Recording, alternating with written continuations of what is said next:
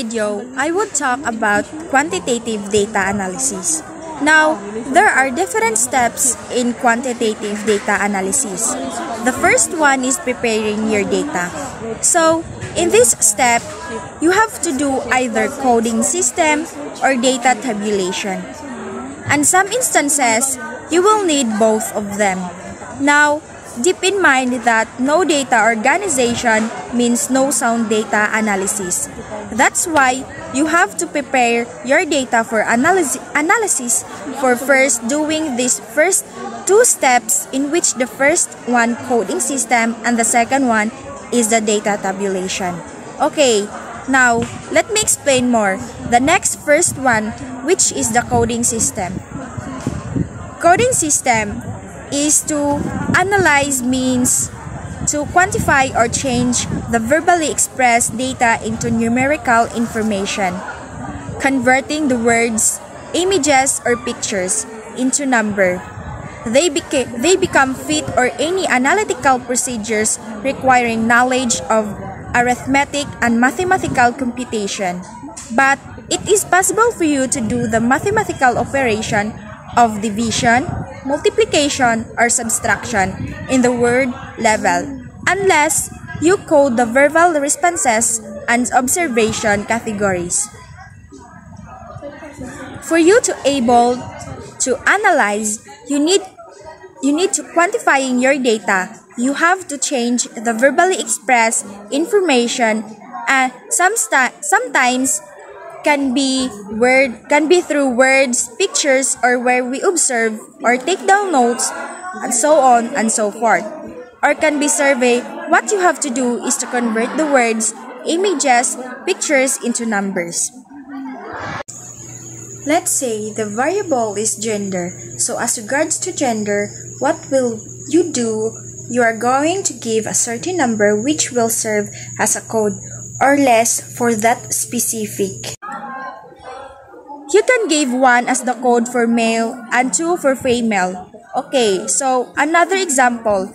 Let's say educational attainment, which is another variable. The values you can give a code is 2 for elementary, 4 for high school, 6 for college, 9 for MA, and 12 for PhD level.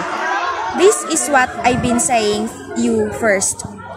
You have to have the coding system, which is actually the first step in preparing data. And the second one is data tabulation.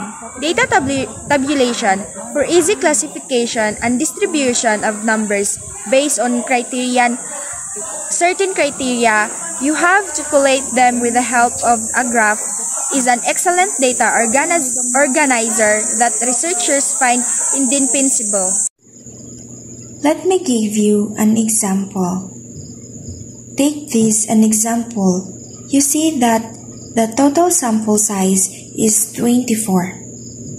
So, we'll just have the table and then write a different variable like gender, course, satisfaction with a demonstration and practice exercises.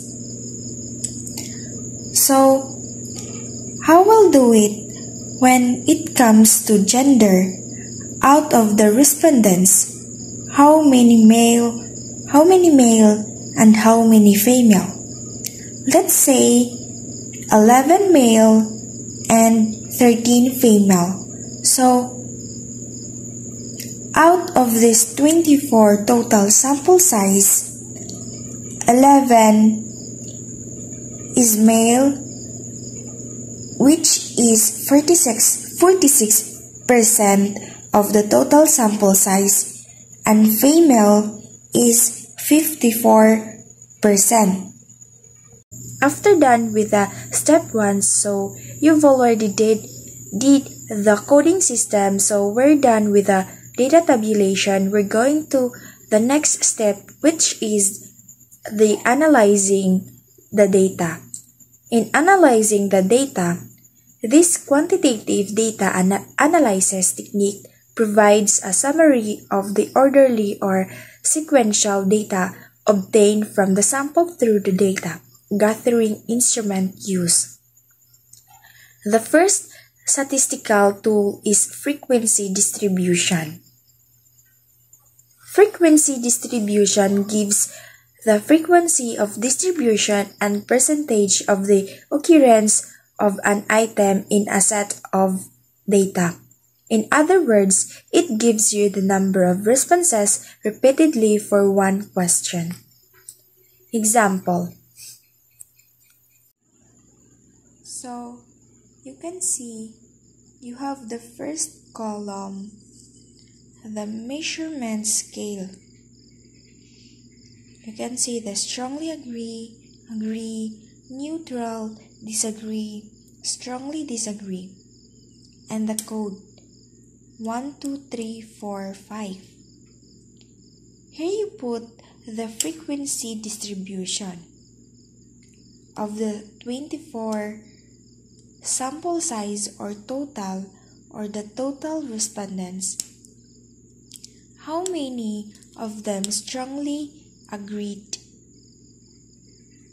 Let's say 14 answered strongly agree, so we're going to write the frequency of answers. And then you're going to write here the percentage distribution out of the total sample size. How many percent answered strongly agree? So you have 14 is 15% of the total sample size.